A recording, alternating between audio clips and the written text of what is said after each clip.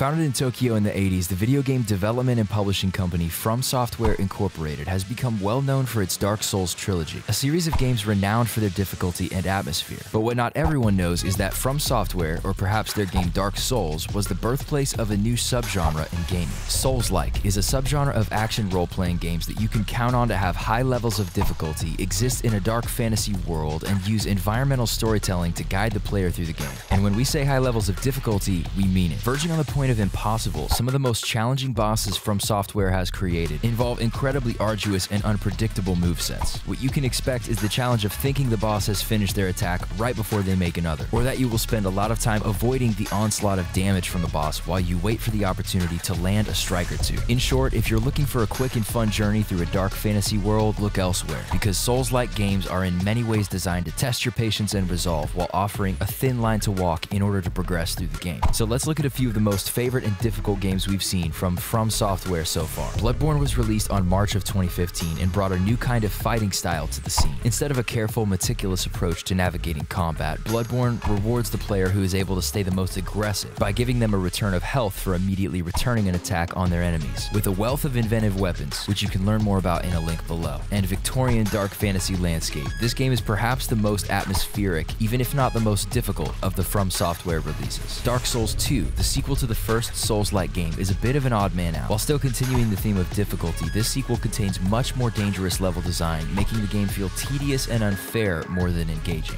And of course, there is what has become the most well-known game from FromSoftware, Elden Ring. Not the most difficult of their games because of the player's ability to save and customize their player build. This game has perhaps found a more accessible balance of difficulty while still remaining challenging enough to shock the newcomers.